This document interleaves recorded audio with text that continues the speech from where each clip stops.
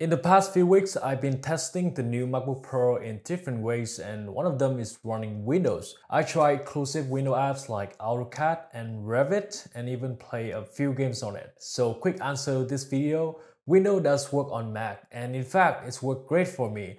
But on your side, the experience might be different based on your optimization. So in this video, I will not only show you how Windows perform on the new M5 chip in different scenarios, but also some of my personal tips to make Parallels run at its best on your Mac. But before we begin, it's Christmas time again, and I'm so happy it is time to give back to my subscriber.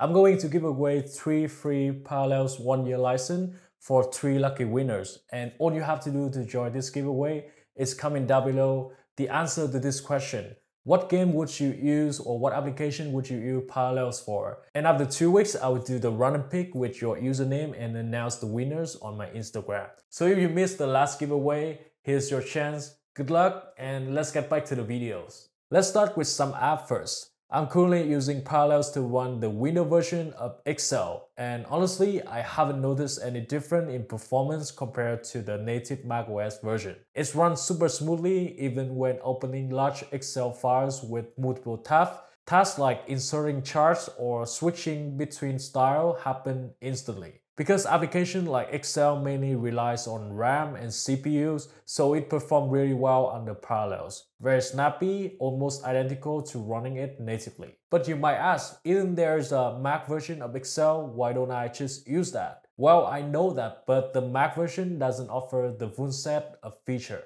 At a basic level, they are pretty similar, but if you are someone like me who work with a lot of data importing, you will definitely feel the pain. The Mac version has very limited data sort compared to Windows, and my favorite features like Power Pivot don't even exist on Mac. It is the same story with Windows exclusive application. A lot of people I know that really want to experiment macOS from their Windows, but just because a lot of their work depends on CAD software that only run on Windows, so for that reason they can't switch. And if you're one of them, the good news is you can now run it through Parallels. I also test some popular apps like AutoCAD and Revit, and they work quite well. I'm not a pro user of these apps to be honest, but based on my tests, opening files, panning, zoomings, and doing some basic drawing, everything feels smooth and responsive. Revit takes a bit longer to open files and is not buttery smooth, but it's definitely usable. You can still open complex projects, use different tools, and make edits without major issue. I know the optimization and performance aren't comparable with the Windows laptop at the same price, but in terms of convenience, Parallels win. I do some research, and to get the same performance and spec on a separate Windows machine, you would spend around 800 to 1000 bucks. So instead of that, having both systems in one device just makes more sense to me. It saves both time and money. The best thing is Parallels work just like a regular app. You can open it whenever you need without any rebooting or tricking. You can use this full Windows desktop or switch to coherent mode to launch Windows app directly from your Mac dock. Everything just works together very smoothly. So that is the test for people who use Parallel to work, but what about gaming? I know a lot of people use Parallel to playing game, including myself. I totally agree that Parallel isn't the best way to run Windows games on a Mac compared to Crossover, but sometimes it is the only way. Some games just don't work on Wine, Crossover, or Whiskey because of their anti-cheat system. For example, Destiny 2 use Battle Eyes and currently it's only work on Parallels. That is because Crossover and all the wire wrapper are just compatibility layer. They don't give you a full Windows setup with proper driver like Parallel does, so they can't get past the anti-cheat system. So if your game doesn't work on Crossover, you can try with Parallels. There's a very good chance it will run here just fine. So what would be the ideal Mac to run both Windows and macOS smoothly?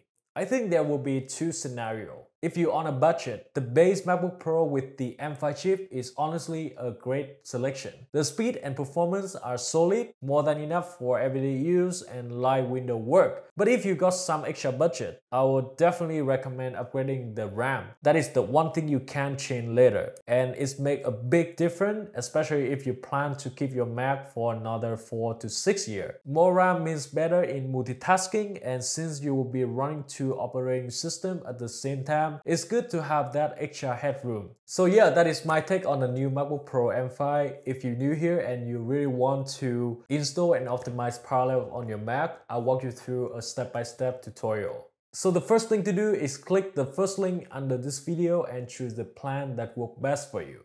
It could be either the Standard or Pro Edition, depending on what you are planning to do with your Windows. If you are just using light apps like Excel or Word, the Standard Edition is perfectly fine. But if you are running something more demanding like AutoCAD, Revit, or games that rely on GPU renderings, then the Pro Edition makes a lot more sense. And once you decide, just click Buy Now. Before filling out your info, make sure to enter my personal discount code on the screen and hit apply to get 50% off. This is an exclusive discount code and it's only valid until the end of this month, which is November. So if you've been waiting for the big discount event, this is the best time to buy it. And by the time you are watching this video, this code is invalid. You can check the pinned comment for the latest update discount code. It could be 25% or 35%.